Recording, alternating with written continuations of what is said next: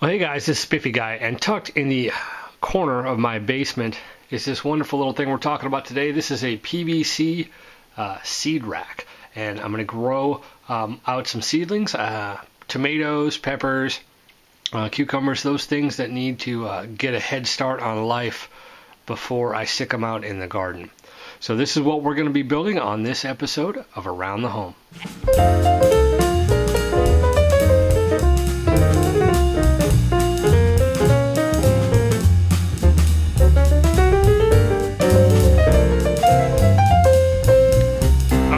Get started, let's talk materials here and exactly what we're using.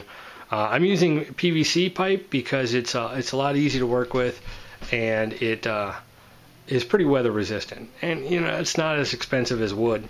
Now I'm using the 1/2 inch stuff because the 1/2 inch fittings were a lot cheaper than the 1 inch. We're going to be using a lot of tees, so I bought these right here. This is contractor packs. It's 10 tees in each bag, and they were about $2.50 a pop for each bag, as opposed to actually 90 cents per fitting for the 1 inch. So using 1/2 inch, you can really save some cash on this little project, and I don't think you're going to really run into any strength or durability problems.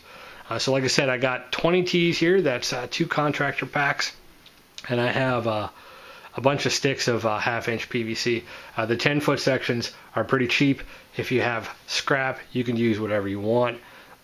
Also in the back there, I've got a T8 lighting fixture and a pair of T8 bulbs. I'm going to be using a 48-inch light fixture, and I went ahead with the T8 bulbs as opposed to the T12 because the T12s are not made anymore, and eventually I'm going to run out of bulbs.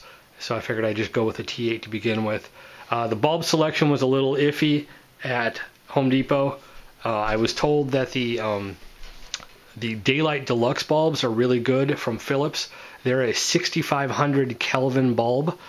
They didn't have those in a double pack. They had them in a 30 or an 80 pack, and I didn't feel like spending $150 on couple light bulbs. So I went ahead and got this pack, and this is just the natural light. It is a 5K or a 5 Kelvin or 5000 Kelvin color. I don't think it'll be a problem. I think the higher the Kelvin, probably the better. If you can get the 6500, that would be a great bulb. But we'll see how these work.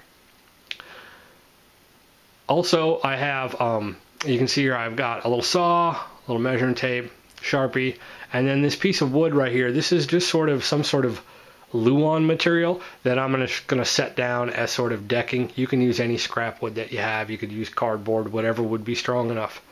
So let's start measuring some stuff out, and we'll get cutting. Alrighty, so I got the bottom put together, and let me just kind of show you what I did here. This is just to kind of give you a view with the lamp behind it. Now keep in mind that my lamp is 48 inches long. You could do this with a 3-foot lamp. You could do this with a 2-foot lamp. So your sizing may be a little bit different. You could even do this a very long with an 8-foot lamp and have a serious seed growing apparatus. But I did mine 48 inches, so roughly it came out, I think, about 53 in total. So let me show you what I did here. Now over here at the ends here, you can see I've got T's.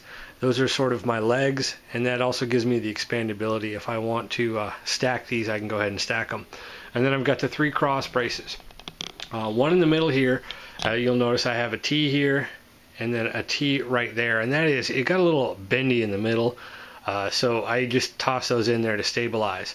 So in between the 2 T's, I'm just using a 2-inch piece of PVC. So I've got a little 2-inch piece there, and then over here as well, 2-inch PVC, 2-inch PVC.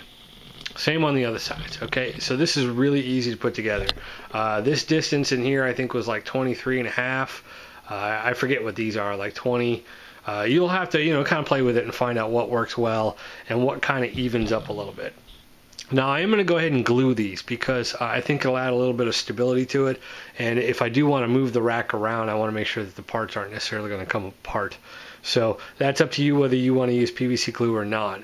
So and as I mentioned, I have a 48-inch light here, and I'll show you how that hangs here in just a minute. So the uprights that go in here and here, and then also over here and here, those are going to be 27 inches. That gives me, a fairly decent height. My plants, if the light is at the full height, if the plants are getting that high, then most likely they're going to be heading outside. So if you're going to be using this as a growing indoor scenario, you may need to have a little bit more adjustability on your lights. But keep in mind the width of your light fixture itself when planning your maximum height. All right, so we're going to put the top together, and I'm going to end up hanging my light from this. So you can see pretty much it's the same as the bottom. We've got the T's on the end, and then there's the little 2-inch here, and then we've got the cross braces. So I'll end up hanging from this cross brace and this cross brace as well. So this is kind of a broken down, exploded view, if you will. Just kind of give you an idea of all the parts here. These sections right here are about 22, I think, and the cross pieces are about 14 inches. Like I said, it depends on the light fixture that you're using, how big you want to make it, but that's kind of where mine kind of ended up. I dry fit everything, and then I kind of checked it out, make sure I liked the way that it looked, and now I'm gluing everything back together. So I'm going to go ahead and glue these pieces together, and we'll put the top on. Okay, folks, so this is sort of the final product here. You can see I've got my my little 48-inch light fixture hanging there. I put in some actual thicker boards on the bottom because the other one was a bit too flexible, and the parts where there's no cross brace here and here. But I'm just using scrap wood. You probably don't need anything. You could use whatever you want. And then I just run the cable up over the top, and you can see the top there, and that just holds the frame all together. Now I'll stick this on a light timer, and that way the lights will come on and off. And I got to figure out what the cycle is going to be, but I figure 12 to maybe 15 hours of light. I got to read into it. I've never done this before, so if you have any suggestions on timing, stick them below. And so that's pretty much about it. It's a pretty easy project to do. Maybe overkill for seed starting, but it's kind of fun. And I just put let me bring you in here, show you. I just put a little trucker's hitch right there to raise and lower the light as I need to. And so now I just need to clear out a place here in the basement to put it. I'm not too worried about heat in the basement. I think the lights will put off a little bit of heat, and I think it should be warm enough for the seeds to sprout, but we'll see. I may need to put some sort of warming pads underneath the seeds. It's all uncharted territory at this point. But anyway, I hope that helps some folks out and gives somebody some ideas and encourages you to go out and start growing your seeds.